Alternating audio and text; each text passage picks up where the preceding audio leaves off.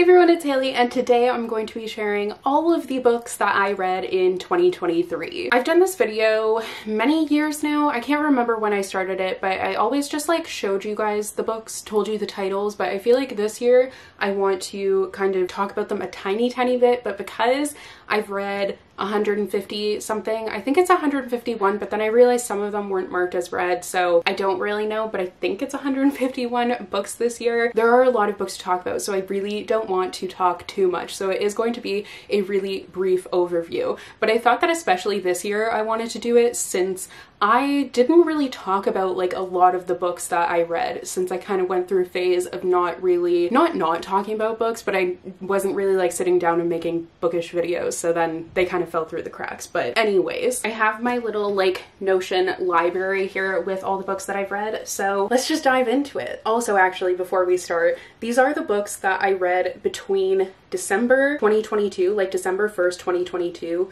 to December 31st, 2023. So it is technically 13 months. Usually I will end my reading year at the end of November because I was doing Bookmas, but then I decided not to do it. It's really not that deep. Like, don't compare yourself to me. Don't compare yourself to anyone for that matter, but technically I read 151 books in 13 months, not 12. So that being said, we're starting off with quite a few Christmassy books. So first we have We Met in December by Rosie Curtis, which I give my ratings on like Notion, but I don't put them on Goodreads just because I don't know. I found people like if I changed my opinion on a book or if I was like feeling differently, they were like, oh, but you rated it this, and it's really not that deep. But I gave it a 2.75 out of 5 stars, and I kind of forget what it was about, so clearly I didn't like it that much. Next is The Silent Stars Go by Sally Nichols. This was like a historical YA Christmas story, and it was just kind of okay. I gave it a 3 out of 5 stars. A Merry Little Meet Cute by Julie Murphy and Sarah Simone, I gave a 3.75 out of 5 stars. It was definitely steamier than I was expecting, but I had a lot of fun with it. That sounds weird when I say that it's steamy, but you get what I mean. Whiteout, which is by various authors, I gave a 3.75 out of 5 stars. This was like kind of not short stories, but is it short stories? To be honest, I can't really remember. No, it's not short stories. It's just different perspectives and a bunch of different authors, and it was cute enough. I just don't generally like those compilations so much. I like the idea of them, but the actual execution I'm just okay on. After that, I read How to Excavate a Heart by Jake Maya Arlo, which was actually really cute. I gave this one a 4 out of 5 stars. It's about a young lesbian who is like learning more about how she is in relationships, and she is on this whatchamacallit, she's at this apprenticeship for archaeology, which is very cool. There's Something About Mary by Cody Hall. I had read the first book, which was Nick and Noelle's Christmas Playlist, and really enjoyed that one, but this one I gave a 3.5 out of 5 stars. I didn't like it quite as much. Always in December by Emily Stone, I gave a 1 out of 5 stars. I really disliked this one, clearly. I did a whole reading vlog where I read this one, and like you can see in live action how disappointed I was by it. It was just so stupid. Just Like Magic by Sarah Hogle, I gave a 4.5 out of 5 stars. I wasn't so sure about this one because I feel like the author's writing is kind of hard for me personally to get into, but it very much worked for this character. It's like a Christmas spirit, so it had all of the Christmassy things. If you like Christmas, it's the book for you. All I Want for Christmas by Maggie Knox, I gave a 3.5 stars. I felt like this one was fine. It's just cute Christmassy romance. Kiss Her Once for Me by Allison Cochran got a 3.75 out of 5 stars. It was once again a cute Christmassy romance. And then we have A Very Merry Bromance, which is the latest book in the Bromance Book Club series by Lisa K. Adams, and I gave that one a 4 out of 5 stars because it was a lot of fun and I love that series, and I also loved the character that I was focusing on. Duke Actually by Jenny Holiday definitely really surprised me. I gave this one a 4 out of 5 stars. Was not expecting to like it as much, but I am going to be checking out the other books in the series. It's like a royal romance and it was very good. The Holiday Swap, also by Maggie Knox, I gave a 3.75 out of 5 stars. I really liked this one in the beginning, but then like didn't love it in the end. It's about twins, this whole switch situation, kind of not Parent Trap, but like that sort of idea, and it was fun. So This Is Christmas by Tracy Andreen, I ended up DNFing. It was just way too corny for my personal taste. I wasn't a fan. And then the last Christmas book that I read this past year, like, you know what I mean? I have some from this most recent December, but these are the ones from December 2022. This is like a very confusing, but that is Meet Me Under the Mistletoe by Jenny Bayliss, which I gave a 3.25 out of 5 stars. And it was a fun one, like just a British, lots of friends sort of Christmas story. Now the rest of the books. We have Echoes and Empires by Morgan Rhodes, which I gave a 3.25 out of 5 stars. This was a fun YA fantasy, but I just wanted to like it more. Arsenic and Adobo by Mia P. Manansala, I really ended up liking. Not my general thing because it's a cozy mystery, but I liked it a lot. An Arrow to the Moon by Emily X.R. Pan, I gave a 4.5 out of 5 stars. I did really enjoy this one, which I'm very happy about because I just love Emily X.R. Pan. The Rumor Game by Danielle Clayton and Sonia Chairai-Potra, I ended up DNFing just because I found that the story was too triggering for me, so I decided to put that one down. Carrie Soto is Back by Taylor Jenkins Reid. I gave a 4 out of 5 stars. I really enjoyed Taylor Jenkins Reid, like many of you. I wasn't so sure about Carrie Soto because I don't know anything about tennis, but I found her to be a very fascinating and engaging character. Highly Suspicious and Unfairly Cute by Talia Hibbert, I gave a 3.75 out of 5 stars. This was her first YA contemporary. I just kind of prefer her adult ones, or her adult romances, like the Brown Sisters trilogy. I really love. The Great Alone by Kristen Hanna, I gave a 5 out of 5 stars. As you guys know, it was one of my favorites of the year. I completely love this one, and I didn't realize I read it on the 5th of January. So actually a year ago today I finished reading it. So I once again got to like a really good start. I always read some of my favorites in the beginning of the year. I don't know what it is, but it puts so much pressure on me every January. You Had Me at Ola by Alexis Daria, I gave a 3.5 out of 5 stars once again, just cute romance. The Guncle by Stephen Rowley, I gave a 5 out of 5 stars once again. It is on my favorites list of the year. And then I read The Book Eaters by Suni Dean, which is a completely different vibe.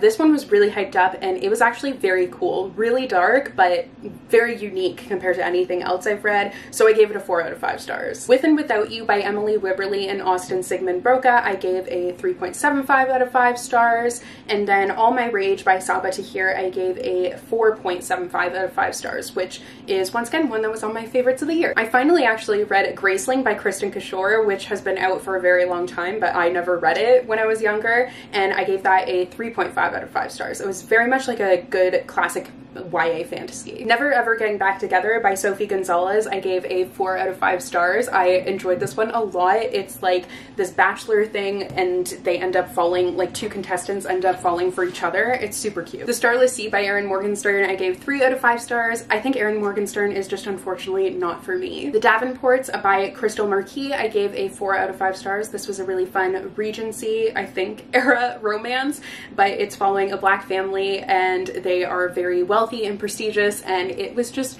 such a fun look at this family. I think that there's going to be more in the series, so I'm looking forward to that. Delilah Green Doesn't Care by Ashley Herring Blake, I gave a 4 out of 5 stars. This is a very popular and hyped up book, and it definitely lived up to it.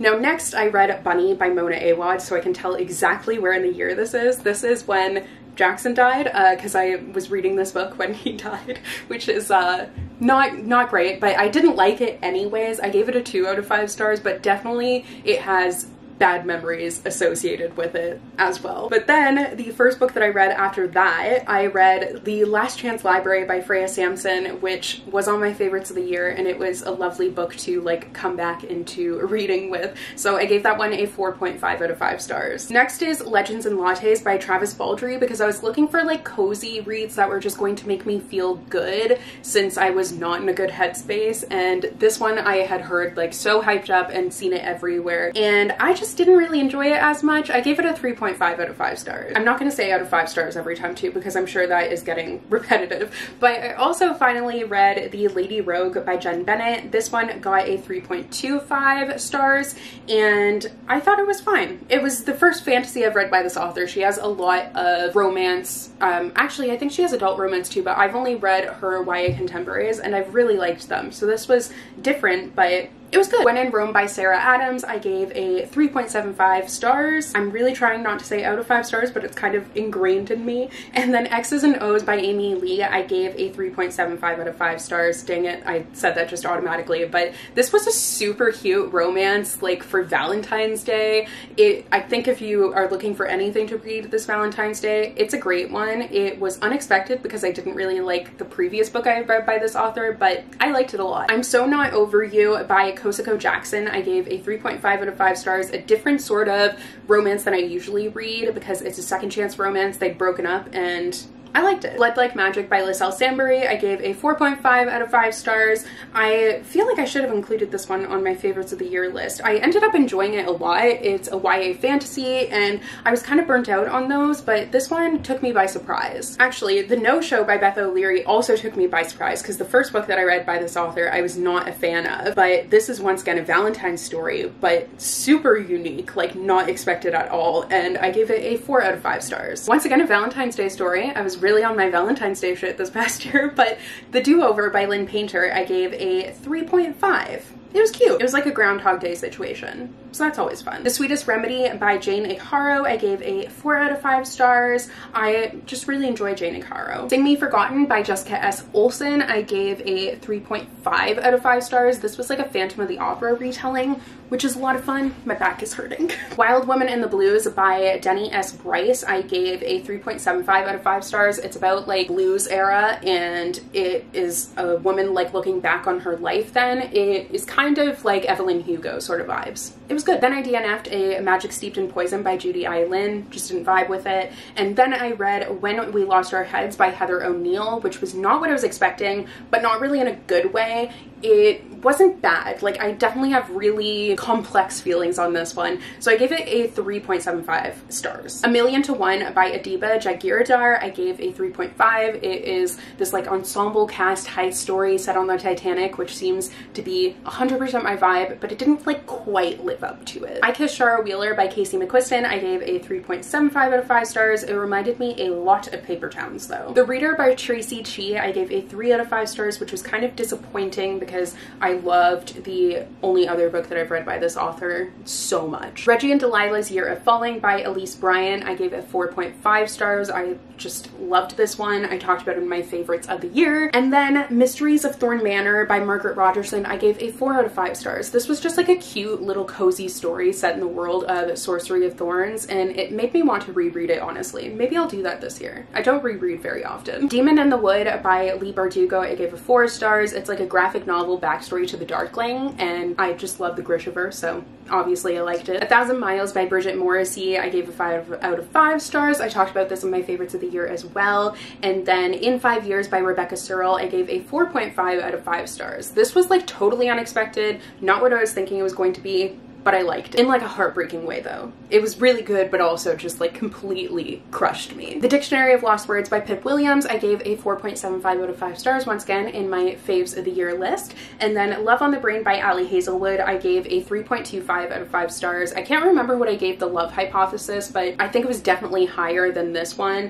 But later in the year, I read another book by Ali Hazelwood and love it, spoiler alert. But Love on the Brain I just found to be a little bit too cheesy for me, and then there was kind of like this turn that it took that felt really unbelievable and just took me out of the story entirely. Salam with Love by Sarah Sharaf Beg, I gave a 3 out of 5 stars. It's a cute romance set during Ramadan. I just think that it was reading a little bit younger than my preference right now. The Storied Life of AJ Fikry by Gabrielle Zevin, I finally read, and I gave that a 3.75 out of 5 stars. I think my expectations were just too high. And then You Deserve Each Other by Sarah Hogel, I actually DNF'd this one. I could not stand it, honestly. Like, these characters were so toxic. I hated all of them, so could not do it. Lizzie Blake's Best Mistake by Maisie Eddings, I gave a 3.5 stars. This is a romance following a character who has ADHD, so I appreciated that representation a lot. A Good Girl's Guide to Murder by Holly Jackson, I gave a 4 out of 5 stars. This was super hyped up. It's not generally my vibe, but I actually really liked it for a YA mystery. The Happy Ever After playlist by Abby Jimenez, I gave this one, sorry, I don't have the in my actual like Notion listing, but I gave this one a 4 out of 5 stars. I feel like my memories of it are a bit more fond than like when I was actually reading it, because it doesn't have as high of a rating as I thought, but I didn't like give it an honorable mention in my faves of the year list. I don't know, but I think it's because it had a dog, honestly, and it was kind of like a fun superstar romance. I feel like I read a lot of celebrity romances this past year. I have no idea why. Friday in Love by Cameron Garrett, I gave a 3.5 out of 5 stars. A really nice LGBTQ plus story. story. And then Spice Road by Maya Ibrahim, I gave a 3.5 out of 5 stars. A solid YA fantasy. The Lost Apothecary by Sarah Penner, I gave a 3.75 out of 5 stars. This one I remember my expectations were pretty low because it was very hyped up, but then a lot of people didn't like it, but I actually enjoyed it. Well, That Was Unexpected by Jessie Q. Sutanto got a 4 out of 5 stars. This is the first YA book that I've read by this author, but she also wrote Dial A for Aunties, which I am such a fan of, but then I didn't really like the second book, so I wasn't so sure, but this one was super cute. One True Loves by Taylor Jenkins Reid is a very different sort of Taylor Jenkins Reid book for me, but I actually really liked it. I gave it a 4 out of 5 stars. Our Violent Ends by Chloe Gong, I also gave a 4 out of 5 stars. It was the conclusion to the These Violent Delights, rather, duology. Other Birds by Sarah Addison Allen. I'm such a fan of magical realism, and this one was recommended to me a lot, but I gave it a 3.5 out of 5 stars. It was a good book though. I liked it. We Weren't Looking to Be Found by Stephanie Kuhn. I gave this one a 3.75. It was way darker than I was expecting, but I quite enjoyed it. I think if I had read it when I was younger, I would have liked it a lot more. Lies We Sing to the Sea by Sarah Underwood, I gave a 4 out of 5 stars. This was very controversial. Like, I know a lot of people didn't really enjoy it, but I don't know that much about like the myth that it's retelling, so I quite liked it. When Women Were Dragons by Kelly Barnhill, I gave a 3.75 out of 5 stars. It was one of the weirdest books that I've read, very unique, like women literally turn into dragons. It's kind of like an allegory story, but it was very cool. Charming as a Verb by Ben Philippe, I gave a 3.75 out of 5 stars. I think it might just be Philip, I can't remember, but I think listening to the audiobook I was like, oh, I've been saying that name wrong. Anyways, I do really like his writing. The Setup by Lizzie Dent, I gave a 3 out of 5 stars. The book that I had read by this author last year, I really loved, and I have seen kind of like mixed reviews about her books, but I enjoyed that first one. This one I didn't like as much, but it was fine. The Neighbor Favor by Christina Forrest, I gave a 4.5 out of 5 stars, once again on my faves of the year list. And then Heart of the Sun Warrior by Sue Lynn Tan, I gave a 3.5 out of 5 stars. It's the sequel to Daughter of the Moon Goddess. I'm not a huge sequels person. I think that's what it comes down to. The Jump by Brittany Morris got a 3.75. It was fun and like also very sad and made me think a lot too. Happy Place by Emily Henry got a 5 out of 5 stars. I'm surprised I kind of gave it that high of a rating. I felt like it was going to be more like a 4.5, but my memory is always like awful when it comes to these books. But it was also on my favorites of the year list, as was the next book that I read, which was Remarkably Bright Creatures by Shelby Van Pelt, which got a 5 out of 5 stars. 100%. Loved this one. Like an octopus as a character, I can't. Out of the Easy by Rita Sepetys, I got a 3.75. I am such a Rita Sepetys fan. I just didn't like this one quite as much as the others.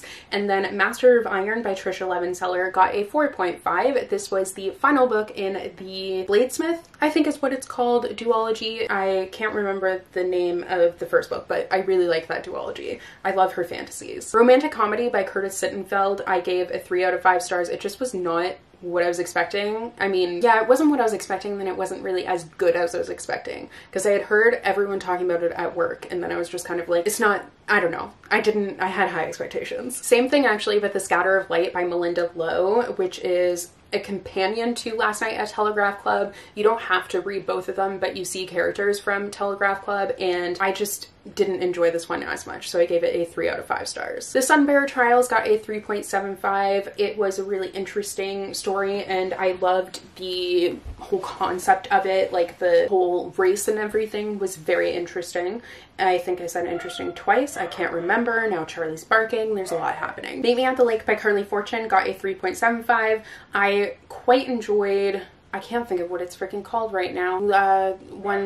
What is it called? I don't know. I quite enjoyed Carly Fortune's first book, but didn't like this one as much, but I did still enjoy it. You Know Me Well by Nina LaCour and David Levithan got a 3 out of 5 stars. Wild Things by Laura Kay got a 3.75. It was a very like different sort of Pride Month read for me. It was super cute. It's like this gay commune that they make. It's adorable. The Marrow Thieves by Cherie Dimaline, I gave a 4 out of 5 stars. 7 Days in June by Tia Williams got a 4.5. So I did talk about that one in my faves of the year. Skin of the Sea by Natasha Bowen got a 3.5. And then I kind of started reading self-help. So that's included in like my total number of books read, but I'm actually going to do a separate separate video about that, so I'm going to skip over those. So Same Time Next Summer by Annabelle Monaghan, I gave it 4.5 stars. I read Nora Goes Off Script by this author last year, and I definitely enjoyed Same Time Next Summer way more. Like, it's childhood friends to lovers, which I'm just a sucker for. I don't know why, but I just love it. Then, of course, The Wishing Game by Meg Schaefer got a 5 out of 5 stars. This is like an all-time fave for me. I adored it. And The Daydreams by Laura Hankin. This was also on my favorites of the year list. It got a 4.5. Wanderlust by Elle Everhart, I gave a 3.75. I was really in love with the concept, but I don't think it like fully lived up to it for me. The Vanishing Half by Britt Bennett, I gave a 4 out of 5 stars. This has been like so hyped up, and I'm very glad that I finally read it. It wasn't what I was expecting at all, but I really liked it. The Atlas 6 by Olivia Blake, I gave a 3.75. This one definitely made me think, but I think I was confused for a lot of it too, which is why the rating isn't quite as high. But I know a lot of people love this series. Summer Reading by Jen McKinley got a 3.25. It was cute. The Summer of Broken Rules. On Notion I have the at the end. That's why I was getting confused. But The Summer of Broken Rules by K.L. Walther got a 4 out of 5 stars. This one was like, I guess it has something to do with Taylor Swift, but I have no idea, and I don't really know anything about Taylor Swift either, but I just thought it was a fun summer romance. I loved the like game that was going on in it. From the Jump by Lacey Walden got a 4.5. I really enjoy Lacey Walden romances, and this one was no exception. Before We Were Innocent by Ella Berman is definitely not the kind of book that I would normally read, and it was fine. I gave it a 3 out of 5 stars. The Roughest Draft by Emily Wibberley and Austin Sigmund Broca got a 4 out of 5 stars. I always have like mixed feelings. I either love or hate their books, but I did actually really like this one. Meet Me in Paradise by Libby Cubsher, I also loved in like a heartbreaking way. Got a 4 out of 5 stars. I feel like it should be higher though, to be entirely honest, but this one was on my favorites of the year list. Rise to the Sun by Leah Johnson got a 3.75. Super cute romance. And then The True Love Experiment by Christina Lauren, I gave a 3.75 as well. I didn't even realize that this one was following characters from The Soulmate Equation. I don't know how I didn't realize that, but I love the characters, so that was fun. When We Had Summer by Jennifer Castle, I DNF'd. Wasn't vibing with it. And The Comeback Summer by Allie Brady, I never actually gave a rating. Why did I not give that one a rating? But thinking on it, I feel like that one was probably like a 3 or a 3.5. I'm gonna give it a 3 because I don't really remember it all that well, but to be honest, I don't remember many books very well, which is why I struggle to talk about them. It's a struggle because I want to talk about them, but then people want a lot of details and I'm like, I don't know. So yeah, hope that's fine. As Long as the Lemon Trees Grow by Zulfa Katu, I gave a 5 out of 5 stars, and I talked about this one, obviously my faves of the year as well. Never Vacation with Your Ex, also by Emily Wibberley and Austin Sigmund Broca, got a 3 out of 5 stars. I feel like their YAs are the ones that I'm not really vibing with as much, but actually this past year I read more adult books than I did YA, which is pretty wild. Better Than the Movies by Lynn Painter got a 3.75. It was cute, had all these references. I'm sorry I've said cute so much, but had all these references to rom-coms, which I thought was a lot of fun. And then That Summer Feeling by Bridget Morrissey, I gave a 3.5. It was like a fun story. I feel like I've said fun a lot too, but I only have so many adjectives in my tiny little brain right now. But it was like the summer camp for adults. I loved that. Summer Island by Kristen Hanna, I gave a 3.5. So this was like, I don't want to say my most disappointing Kristen Hanna read because I did still enjoy it, but my expectations for her books are just so incredibly high. It's really not fair, but it is what it is. We Deserve Monuments by Jazz Hammonds, I gave a 4.5, so I did really enjoy that one, and it definitely is another one that got me thinking. The Mutual Friend by Carter Bays, I DNF'd. Wasn't really vibing with that one. Fourth Wing by Rebecca Yarros, I gave a 5 out of 5 stars. It did live up to the hype for me, so I talked about that one in my faves of the year. Good Girl Complex by Elle Kennedy, I gave a 3.5. It was cute, but I kind of had some issues with the romance, like wasn't my favorite. And then I read The Library of the Unwritten by AJ Hackwith, which I gave a 3.5. I think this is another one where I love the concept more than the execution. Part of Your World by Abby Jimenez, I gave a 4 out of 5. I don't really remember what this one was about entirely,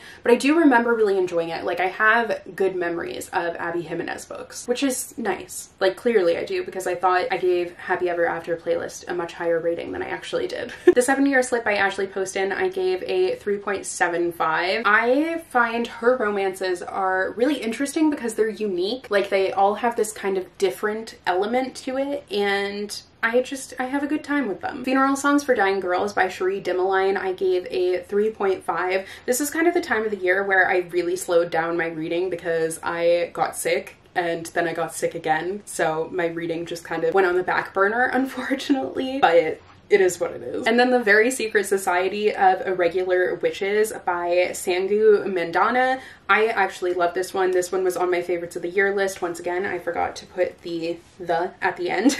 And I gave that one a 5 out of 5 stars. The Bookbinder by Pip Williams got a 3.5. I thought this one was good, but I didn't quite enjoy it as much as Dictionary of Lost Words, but I did appreciate that they were connected. Like there were references to the other book. Wasn't expecting that. Iron Flame by Rebecca Yarros is the sequel to Fourth Wing, and I actually really enjoyed it. I didn't give it a rating here once again. What am I doing? But I would say I give this one a 4.5. I liked it a lot. Apparently people haven't liked it, but I don't know. I liked it. Check and Mate by Ali Hazelwood. I wasn't expecting to enjoy it as much, but I gave this one a 4. I don't know why I wasn't expecting to like it as much. I think because of my most recent Ali Hazelwood read, but this is her first YA book, and I thought it was a lot of fun and super cute, but it definitely didn't fully read as YA to me. And then I have a few that like I don't know where I read them in the order of reading, but I forgot to actually mark them off as read for some reason. But Immortal Longings by Chloe Gong, I know I read in November, at the end of November, and I didn't give a rating to any of these, but this one I would give probably a 3. I was kind of disappointed by it. Wanted to like it a lot more than I actually did. The Celebrants by Stephen Rawley, I would probably give a 4. I enjoyed this one, but not quite as much as The Guncle. And then The Stationery Shop by Marjan Kamali. This one I would probably give a 4 or a 4.5. I really actually quite liked this historical fiction. And then the rest are Christmas reads. So Once Upon a December by Amy E. Reichart, I gave a 3.5. The Christmas Orphans Club by Becca Freeman, I gave a 3.5. A December to Remember by Jenny Bayliss, I gave a 3.5. I think I gave all of these pretty much a 3.5, around there. I never really had like one Christmas book that I fell in love with this year, unfortunately. I just kind of burnt myself out of them. You're a Mean One, Matthew Prince by Timothy Janofsky got a 3.75, so higher. And then Three Holidays and a Wedding by Marissa Stapley and Uzma Jalaluddin got a 3. I think I would give it probably a 3.5 though. And The Holiday Trap by Roan Parrish got a 3.5. And finally, The Christmas Wager by Holly Cassidy got a 3.25. Ta-da! So those are all of the books that I read in 2023. I feel like it was a really solid reading year. I definitely had my ups and downs, but like I do that any year, but I feel really proud of myself for all of the books that I read. So please let me know if you read any of these books, your thoughts on them. I hope this kind of gave you a little bit more insight into my reading year, especially more than like in previous years where I've just shown you the title. I know it's gonna be a bitch to edit, but like it is what it is. So yeah, thank you guys so much for watching today's video. I hope you enjoyed, and I will see you in another new video very, very soon. Bye!